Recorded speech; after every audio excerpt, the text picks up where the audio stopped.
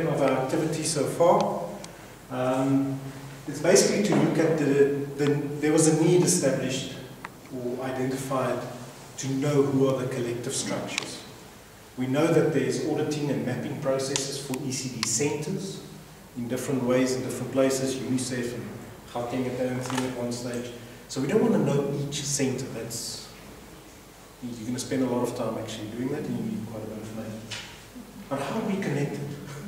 So whether it's called a local ECD forum, just in a local municipality, all the way through to a province, all the way into the intersectoral forum, which is now, through a terms of reference, being established by the Department of Social Development. So all of these things, we're going to have to try and link it up so that the information is flowing nicely. That will obviously be helpful in establishing a good communication system for the ECD sector. A little bit of another way of putting it is part of this unifying voice. If we know that we've sent through the policy to everybody, and we did get some, and people can then reply, we don't have to be the voice in a sense, but you facilitated this information piece. So whether they get 1,000 replies saying A must be spelled with a capital or with a small letter, not with a capital for young kids, that's what we want to know, so people can realize that people have looked at this and that people are engaged and are knowledgeable about the policy.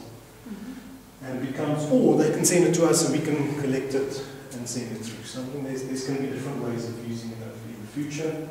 Obviously, we can then do a bit more support to existing networks. Some are stronger than others. And how do we help build capacity to better network, even within the network could be another function going forward.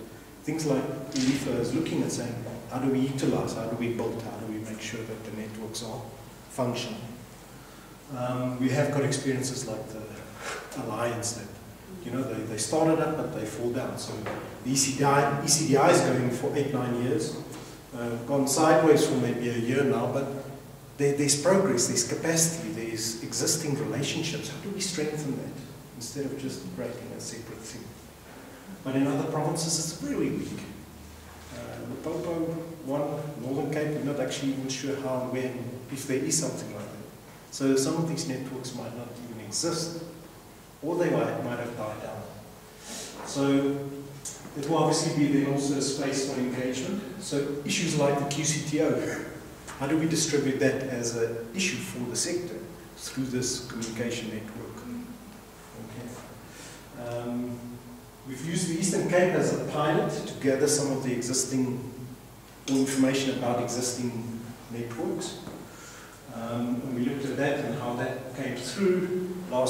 In the last meeting we did a bit of a presentation, even with some graphs of how we can then look at what's the connectedness of people in the province, and then even between provinces, because some groups do operate on a national level.